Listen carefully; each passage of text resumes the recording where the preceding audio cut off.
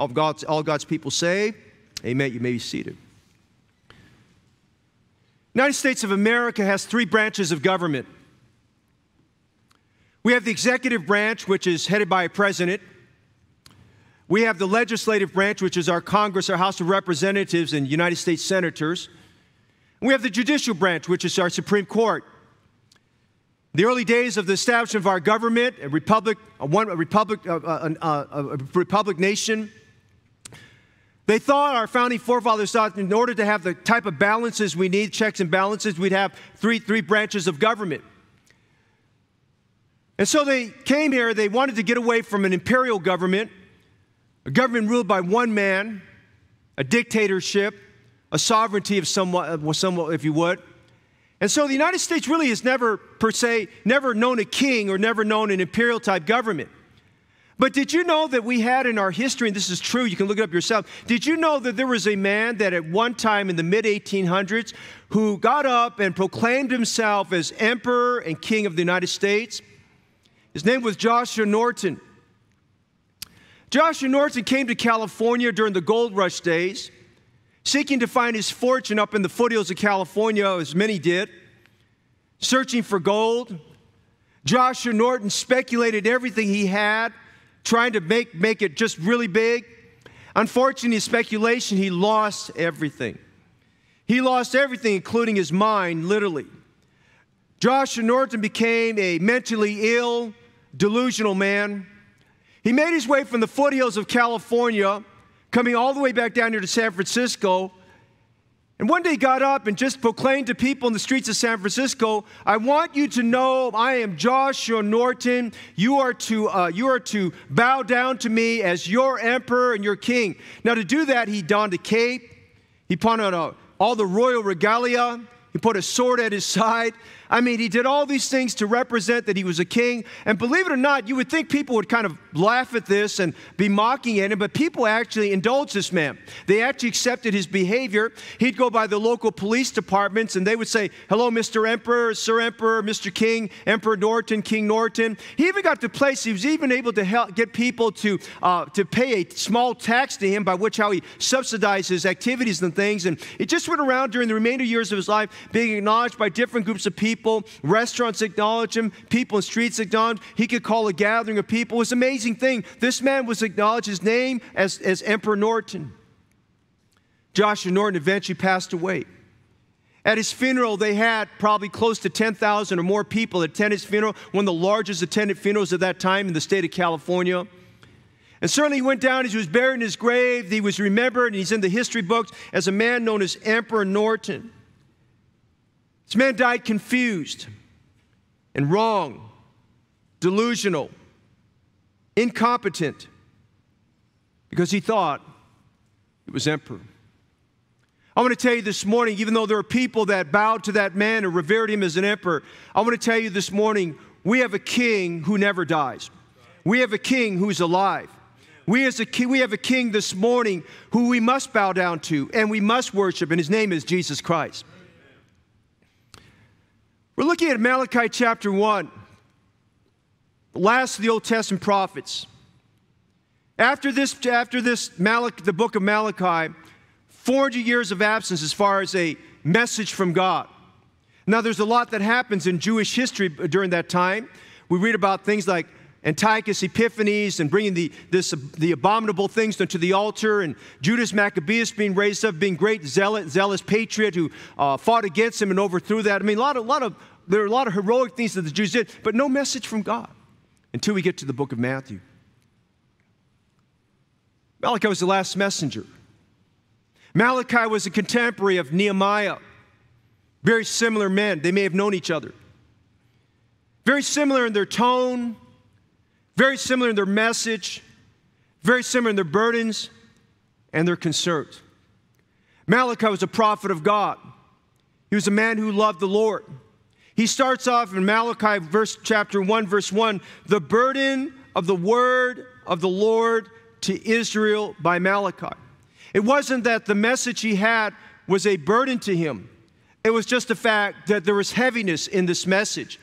a sobriety to the message, a soberness to the message, a message that called, when you read that, the burden of the word of the Lord was calling upon God's people to give heed and attention to the seriousness of the message and the matter.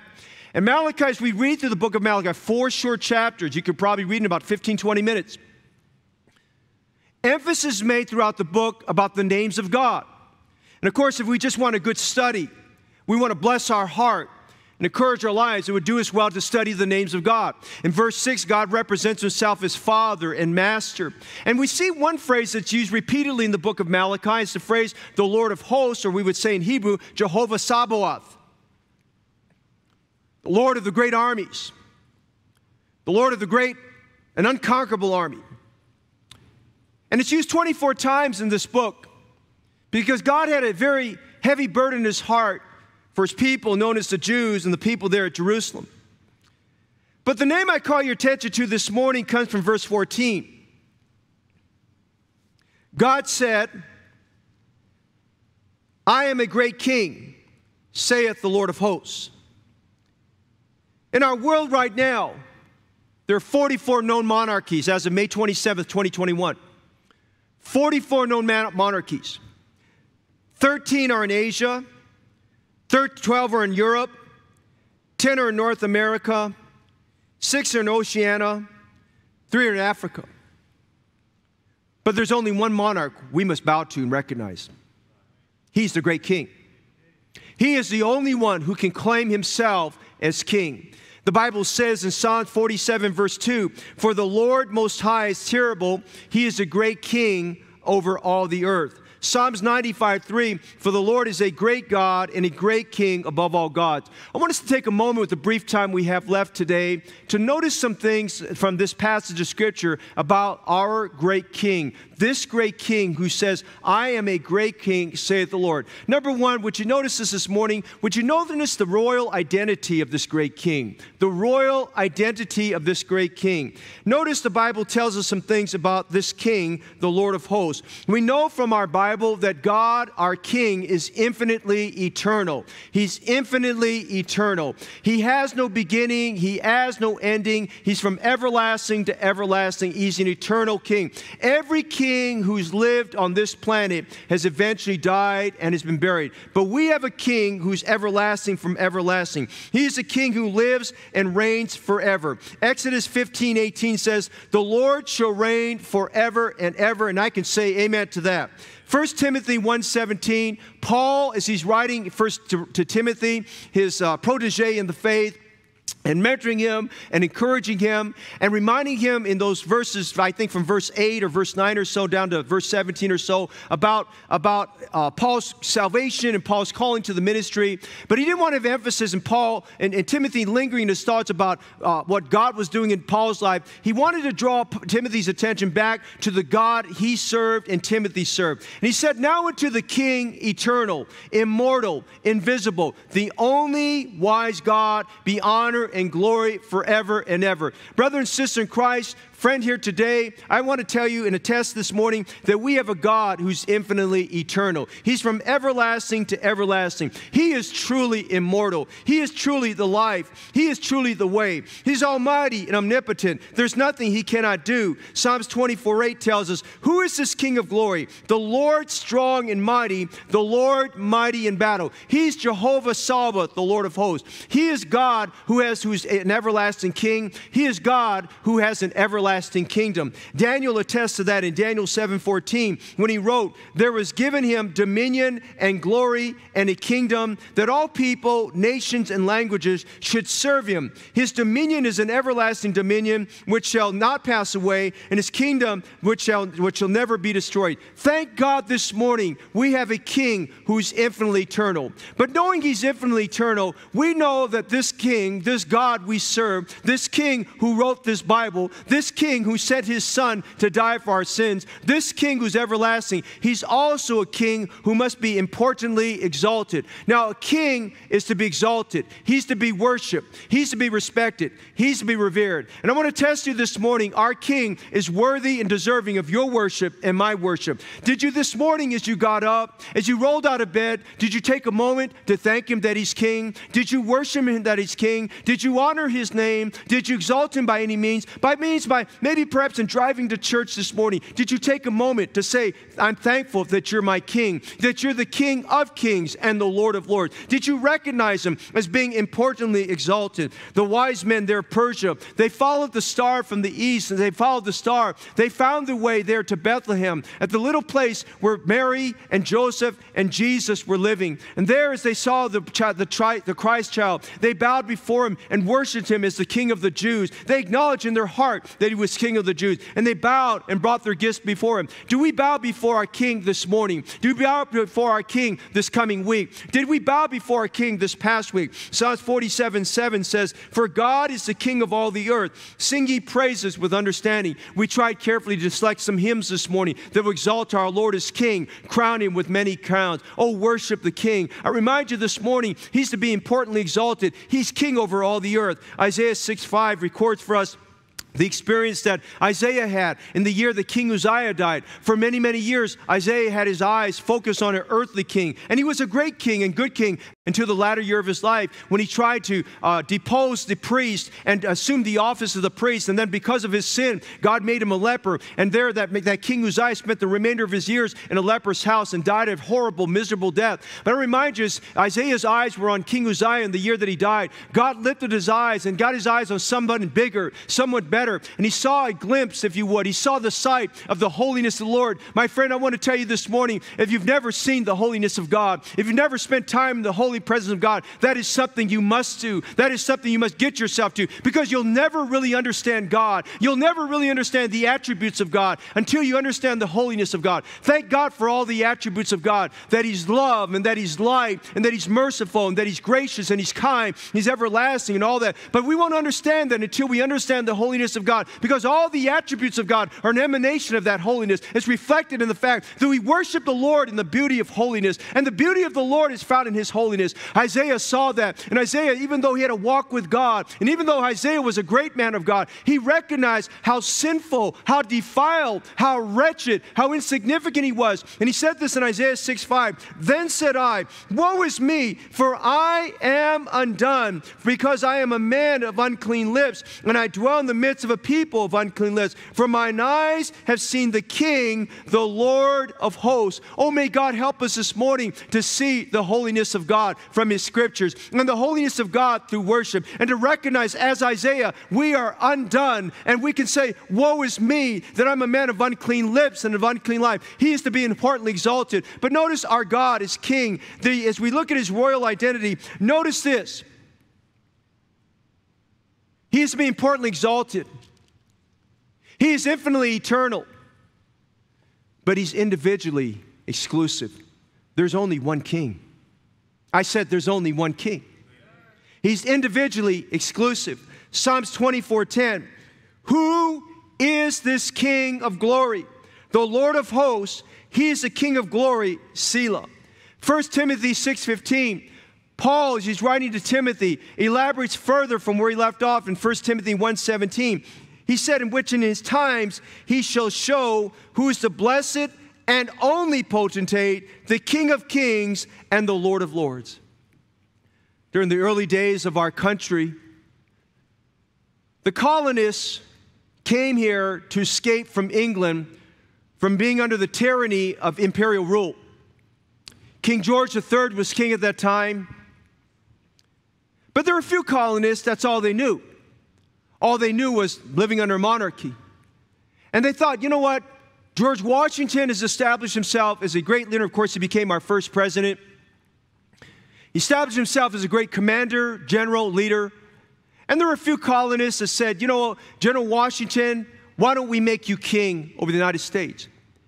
General Washington, as the majority of the colonists said, no, we didn't come here to establish a monarchy. We came here to recognize that we're going to establish a nation under God. And we came here to establish that there would be only one king we would acknowledge, and that king would be Jesus Christ. In April 22nd, 1774, right before the Revolutionary War, a report was sent to King George III by the governor of Boston proclaiming, if you ask any American who is the name of the king, he will tell you he has no king but one, and that is Jesus Christ.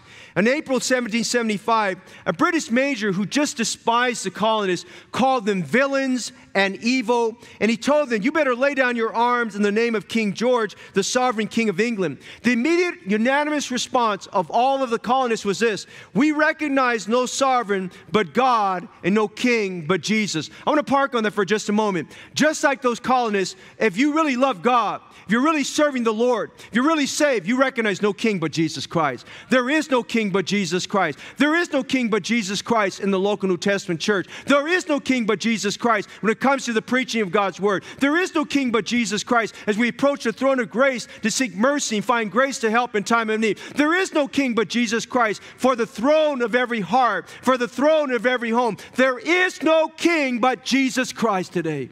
Individually exclusive. We see his royal identity. Notice secondly this morning something else. We go to verse 6 to 14.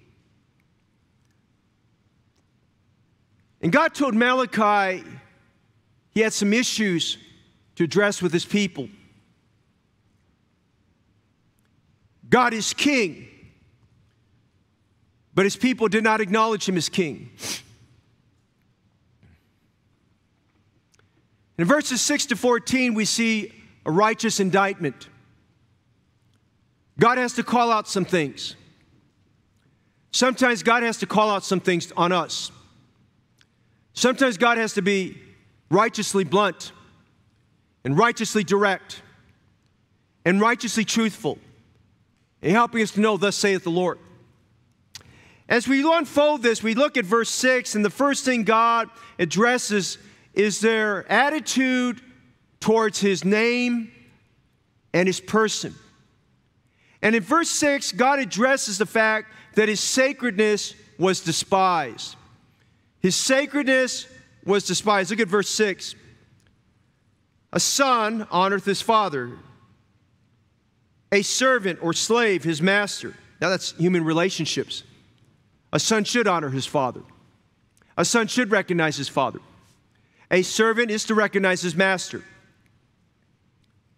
If then I be a father, and you can imagine God saying this with a broken heart, where is my honor? If I'm your heavenly Father, if I'm the Father of all and over all, as Paul said in Ephesians 3, if I'm the Father of lights, in whom there's no variableness, neither shadow of turning, if I be Father, where is my honor? Well, he's not done yet. He said then, and if I be master, where's my fear? Saith the Lord of hosts unto you, O priests that despise his name. The very name of the Lord was trodden underfoot. They were despising the grace of God. They were making light of God's name. Even there were Jews, and we studied this in our series through the book of Isaiah, there were Jews who were taking the name of God in vain profusely and frequently. God's name was despised. There was no fear of God. There was no honor of the Lord. God tells us in Psalms 8:1, O Lord, our Lord, how excellent is thy name throughout all the earth.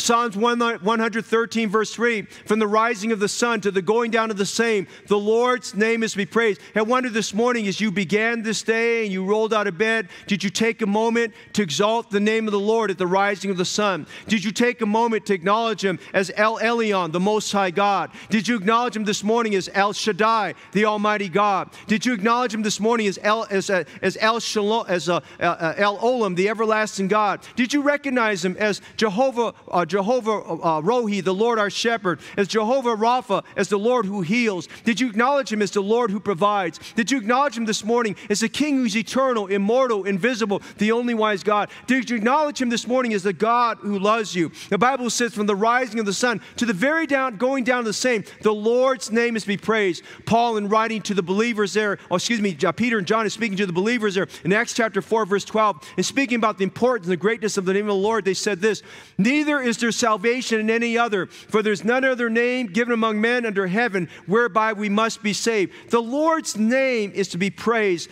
Therefore God has also highly exalted him and given him a name which is above every name, that the name of Jesus every knee should bow and every tongue should confess that Jesus Christ is Lord, to the glory of God the Father.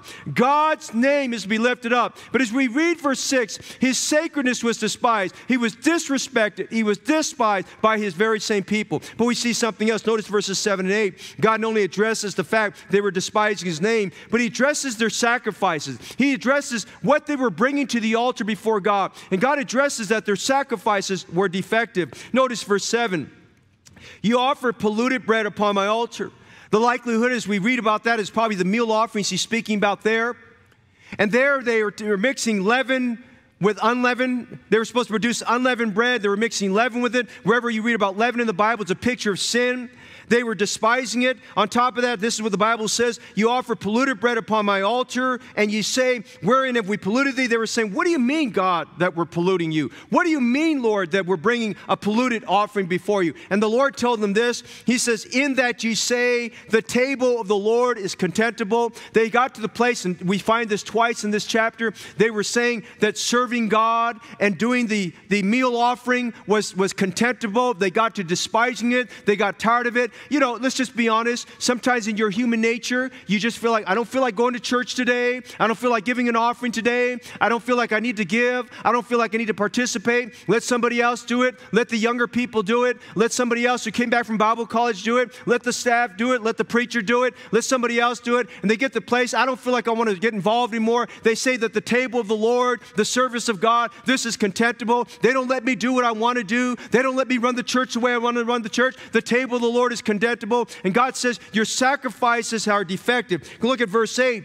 And if you offer the blind for sacrifice, he says, is it not evil? And if you offer the lame and sick, is it not evil? Offer it now to thy governor. Will he be pleased with thee or accept thy person? Saith the Lord of hosts. And here God is talking about their sacrifices. They knew that they were to bring a lamb of the first year, a male lamb, a lamb of the first year, a lamb that was unblemished, a lamb that was not injured, a lamb that was not defective, a lamb that was not hurt, a lamb that was not diseased, a lamb that was not crippled. They were to give the best of their flock before God. But instead of giving their best, they were giving their inferior or their worst. It's like this. It's like somebody calling up the church and saying, hey, I've got an old broken down TV set. Can I donate it? Or someone saying this, I've got a car that's got 300,000 miles on it. It's probably got a few more thousand miles. Would the church like to have it? Now, thank God that you're thinking about the church, and thank God that you're offering that. But what God is saying is, why don't you give your best? Maybe if you're going to go out and shop for a new car and buy a brand new car, the latest series or something, why don't you apply that same principle and give your best? But instead, he's saying the people of God are coming. Instead of giving God their best, they're giving God their inferior. They're giving God their least. They're giving God their worst. And basically, they're tipping God if they felt like it, but they weren't giving God their best here. And so God says this. He said in verse 8, is this not evil? He said, how can you say you're giving your best to God? Is it not evil? How can you say you're doing that before the Lord? And he says, listen, would you give that to the governor? Would you give that to the leader of the land? Would you give such a thing to him? He says, of course you would not. He said, you think he'll accept you or be pleased with that? And God was asking these questions with a broken heart to his people, saying, don't you recognize that for many years, this is how you bring your offerings to me? This is how you're representing your sacrifices. Their sacrifices were defective. Heritage Baptist Church is blessed for all these 22 years.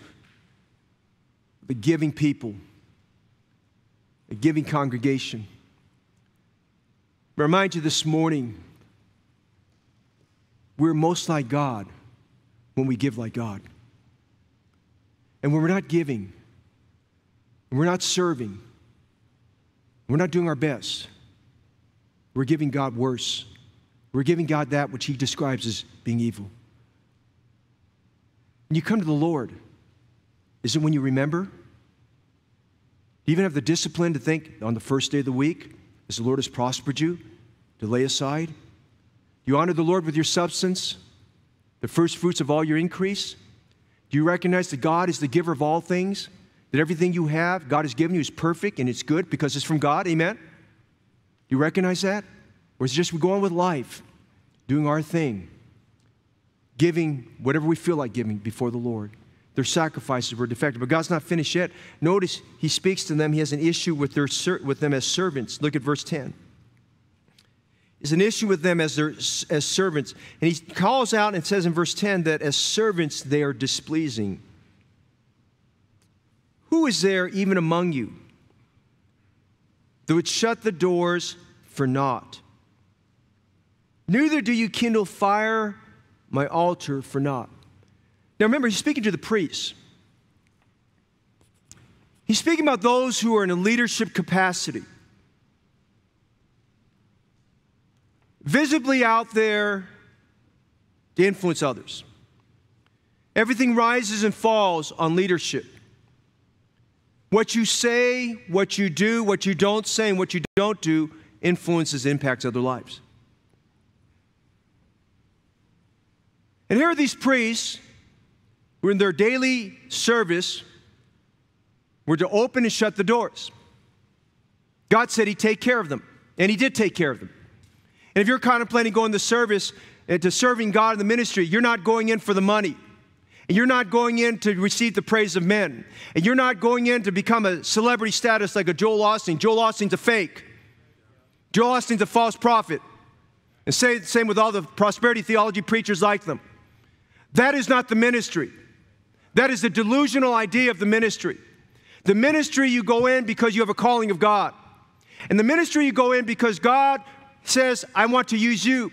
And to have the attitude like Paul, who said, I thank Christ Jesus my Lord, who has enabled me, having counted me faithful, putting me into the ministry. And understanding that to serve God is a privilege. And to worship the Lord in this life is a privilege. Because, if you're saved, you're going to spend all of eternity worshiping the Lord. And so, here are these priests who were to be opening, shutting the doors. God said he'd already take care of them, and he was taking care of them. They were to keep the fire lit on the altar morning and evening. Read about that in Exodus. And these priests, their attitude was, why should I do it? What are you going to pay me?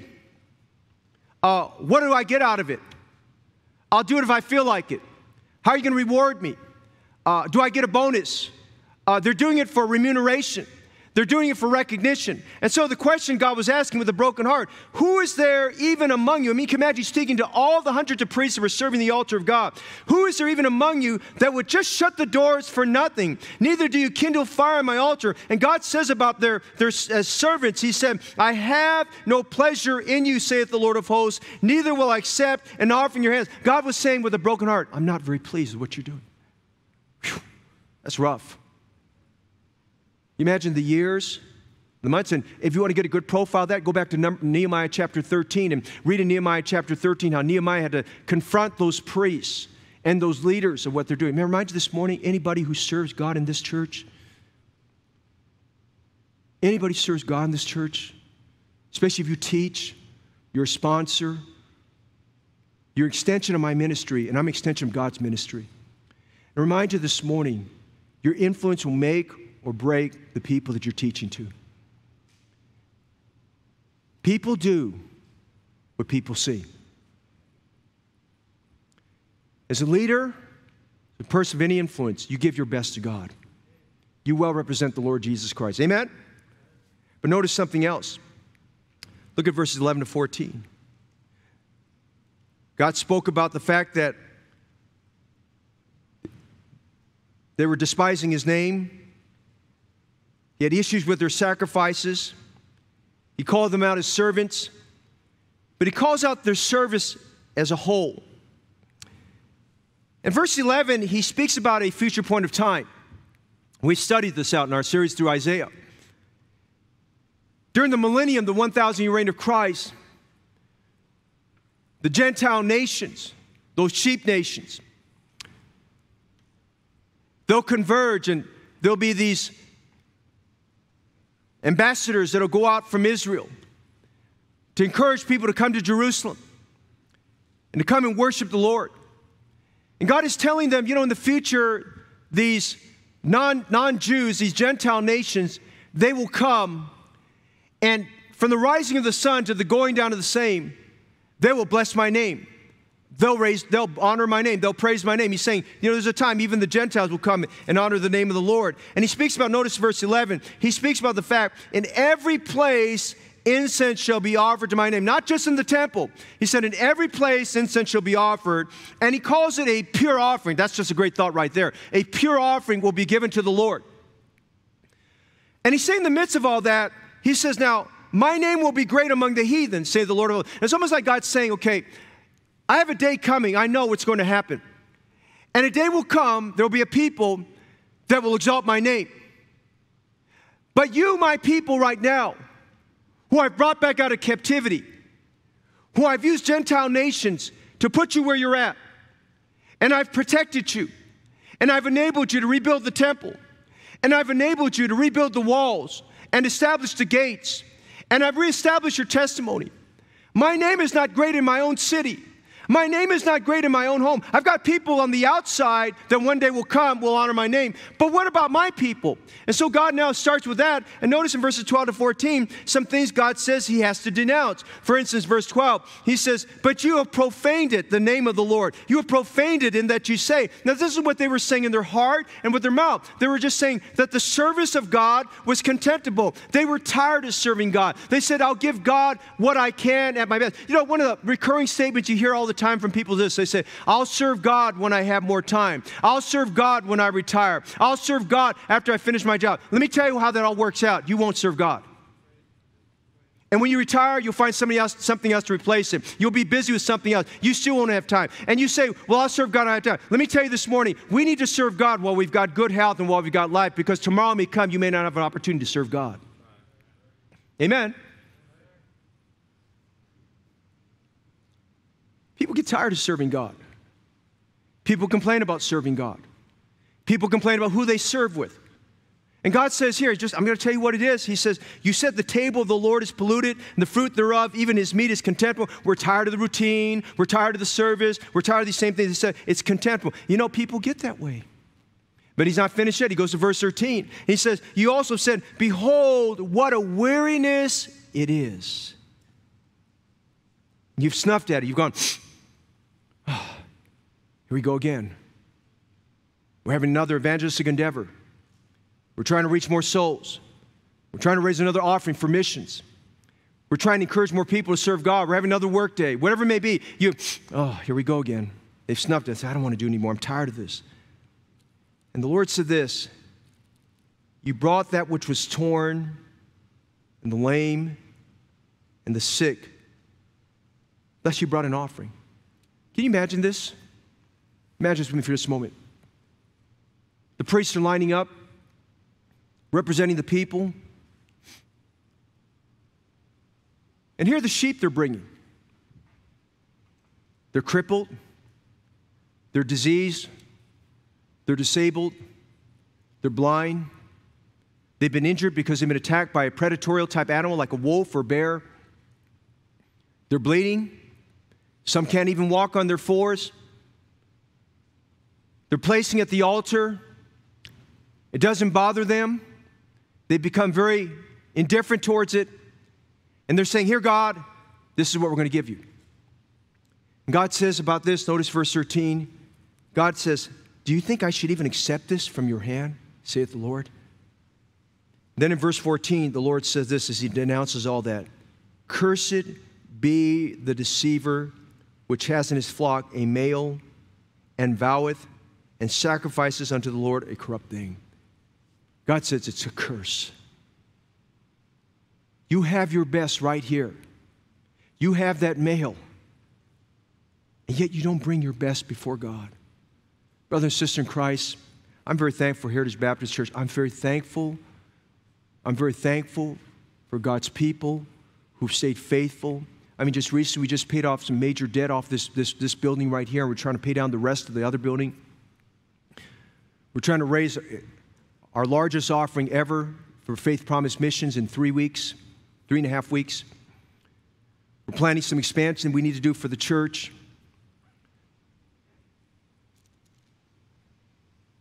And sometimes if you've been here 1 year or 5 years or 10 years, 20 years or even 22 years, if we don't catch our hearts, we can become like these Jews and we say, what a weariness is it? We have our best, but we don't give God our best. We give God our least. In some cases, some people give more as a tip when they buy food at a restaurant than they do in giving their tithe and their offering before God. God, help our soul. Now, I'm saying this morning, God had to make a righteous indictment. And so as we look at that, you say, well, is there any hope for us? Yes, there is hope. Because as we go back and see that God has a royal identity, and He makes a righteous indictment. I want you to notice 2 verses and the theme of this book, because it brings us back to one thing. God is not finished with us. And God has not given us. How many are thankful today God is merciful and He doesn't give up on us? Amen? I'm thankful for that. And I want you to notice as we close, we're going to wrap it all together this morning. The theme of Malachi 1 through 4, chapters 1 through 4, is found in verses 1 and 2. Would you notice this? The burden of the word of the Lord by Malachi. I have loved you, saith the Lord. Now that's the theme. God said, I have loved you. How many thankful God loves you this morning? Amen? You may have looked in the mirror, didn't like what you saw, but God still loved you. Amen? You may have looked at your dog, and your dog may have barked at you, but God still loves you. Amen? I mean, how many are glad this morning that He loves you with an everlasting love? It's an inseparable love. It's an unconquerable love. It's an everlasting love. He says, I've loved thee with an everlasting love. In John 13:1, God says this about as Jesus got there to that Last Supper there and the disciples assembled, it tells us right there in verse 1 that Jesus loved them to the very end. You read out John chapter 13. It was really the last and final message God gave to Judas Iscariot. The whole intent of that was to get Judas Iscariot saved. Judas rejected the love of Jesus Christ there. And speaking to him, as he washed the feet of the disciples there, and had a towel and a basin and so forth there. But Judas still rejected him. The Bible says Judas rejected the Lord and Satan entered into him. But Jesus loved him to the very end. I remind you this morning, we will sin and we will make our mistakes. And there is some times when we disappoint God. But that doesn't change God's love for us. God still loves you and I the same. He said, I've loved thee with an everlasting love. And so as we look at this, we notice in spite of this righteous indictment, we see a redeeming invitation from our Lord. God is giving us another opportunity, and God wants us to come back. And God says, I know that perhaps you've displaced me off the throne, but I want you to know you have an opportunity to reestablish me on the throne. I want you to know I make an invitation to you. It's a redeeming invitation. So we go down to verse 9, and notice in verse 9 he says this, and now I pray you, beseech God that He would be gracious unto us. God says, now here's what you need to do. You need to come to me, you need to approach me and beg me and beseech me, plead with me and say, God, be gracious to us. Oh, listen this morning, today as God's people, and perhaps as God through His Word has spoken to us and our heart has been pricked here and there, and maybe God has just kind of thrust the sword of His Word in a little bit and convicting us about perhaps that we have not been loyal to Christ and honoring to the Lord, and He's not really the King of our hearts. We can get that fixed today. We can get Him back on the throne of our hearts, because there's a throne He needs to be on, and that's the throne of your heart. Whatever's been on your heart other than Jesus Christ, we can get Jesus back on the throne. But we need to come with a repentant heart and say, oh Lord, God, I want you to be king. Going back to 2 Samuel, you remember the story there? Absalom, the son of David, had rebelled against David, and he stood in the king's gate, and he led a large following people that became disloyal to David. And David recognized that David had to flee the kingdom. But the day came when all of Absalom's delusional dreams came shattering to earth, and they crashed, and Absalom died a very terrible death. And as Absalom hung there, and he was killed by Joab, David was brokenhearted because he loved his son. He knew his son messed up, but he loved his son very much. And David was at the place where he just felt paralyzed. He just didn't have any desire of coming back to the kingdom and serving. He knew he was king. He knew he had to serve his king, but just that desire was missing. And Joab came to him. He said, King, if you don't get back on the throne, the people are going to scatter. They need to know that you still love them, and they need to know that you're still going to be their leader, and they need to know that you're going to assume your responsibility. And so Joab got the people together, and he got word out to all the leadership, and he made this question. He said, why speak you not a word of bringing back the king? Why speak you not a word of bringing back the king? And brother and sister in Christ, the question God asks us today. Why don't you speak a word? Why don't you take a motion forward? Why don't you take a step forward and recognize today, why speak ye not a word of bringing back the King? Let's get Jesus back on the throne. Let's get Jesus back on the throne of our heart. Let's get Jesus back on the throne of our pocketbook. Let's get Jesus back on the throne of our service. Let's get Jesus back on the throne where he rightly belongs so that we can come to that throne of grace to find that mercy and grace to find help in time of need. Let's get Jesus back on the throne this morning. How do you do that? Number one, we need to repent. He said in verse 9, is there even among you? Verse 9. And I pray you, beseech God, to be gracious unto us. We need to repent. We need to tell the Lord, listen, God, my priorities all messed up. Here's my heart. You can sit on it. Solomon, as a king, knew the importance of the heart. He says, keep thy heart with all diligence, for out of it proceedeth the issues of life. And I think as Solomon wrote that, he thought about the throne of our heart. You got to work at it through prayer and Bible reading and church attendance and serving God and making sure Christ is always on the throne. There's a second group of people this morning. You may be someone today watching by live stream or here in person. You're not part of God's family. You've never been born again and saved. I recently had someone come in to see me. It's one of those situations where they just want to be heard. Went back through their family history, told me a lot more than I needed to hear, a lot more than I wanted to hear. About 15 minutes of that, I shifted the conversation back. I said, hey, tell me about your faith. Are you saved? Can you give me a testimony? I was very polite. They talked for 20, 25 minutes. One couldn't tell me they were saved.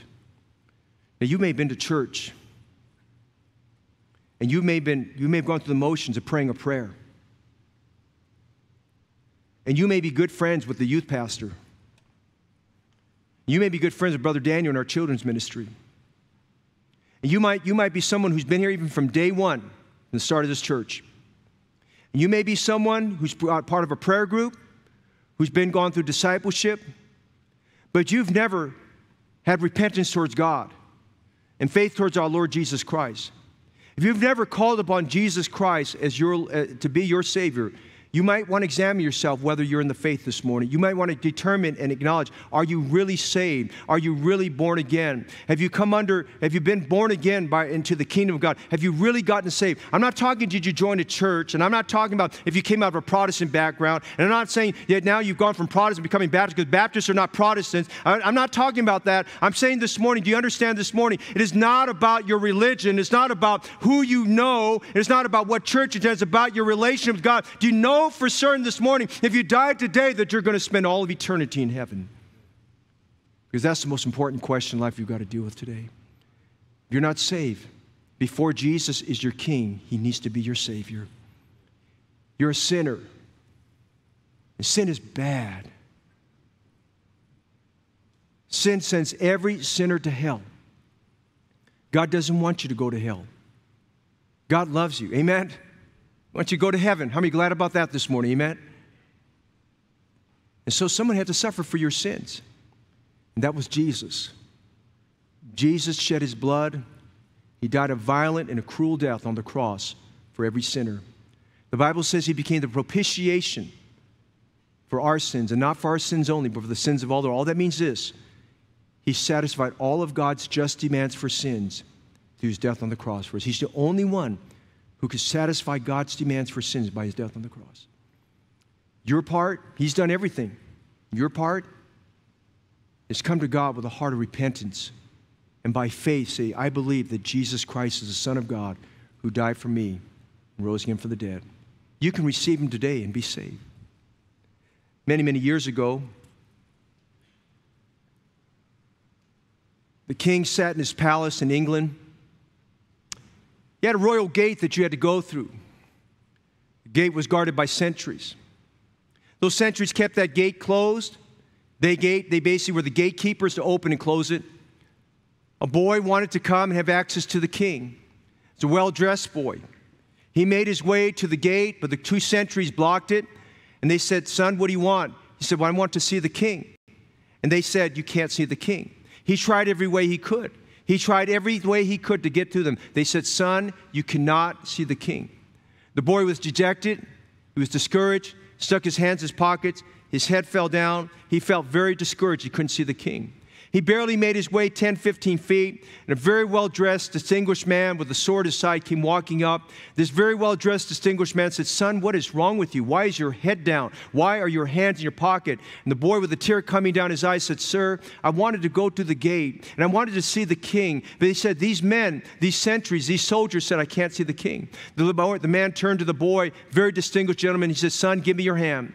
He took the boy by the hand. The boy put his hand in that big man's hand. The man walked up to the gate. As he did so, the sentries recognized this man of dignity. They moved aside. They opened the gate. They revered him. They bowed to this man. They opened the gate. The man walked through the gate without any hindrance, without anybody bothering him, without anybody checking his ID. He walked through the gate, went through another set of doors, walked inside the palace, went up to the place where the king was sitting on his throne. Everyone around saw this man as he's holding the little boy's hand. They accepted him and acknowledged him. They let him come all the way up, and he brought this little boy all the way to the throne and introduced him to the king.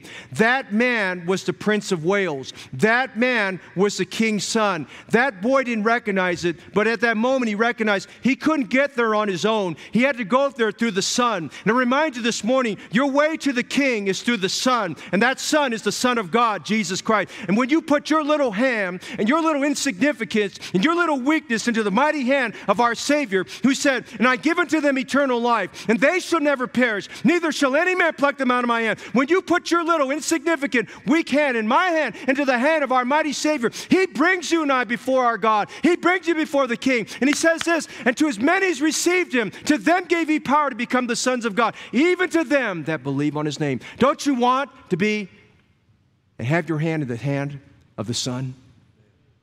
He brings you to the King. He offers that to you this morning, that you can be saved, that eternal life can be yours. Your sins can be forgiven, and you can become a son of God. Christian friend, don't you think this morning, in the very presence of God, because He knows, is He king of your heart and king of your life? Does He sit exclusively on the throne? The Bible says He's individually exclusive. He's the only king. Is there somebody else there instead of Jesus? Would you let Him be King of Kings and Lord of Lords this morning? I'm going to give you opportunity to do that. If you're not saved, I'm going to give you an invitation right where you're at it, on live stream or seated in here. You can call on Jesus Christ to be your Savior. Let's stand if you would, please. Thank you for being so attentive with every head bowed and every eye closed. Father, this morning,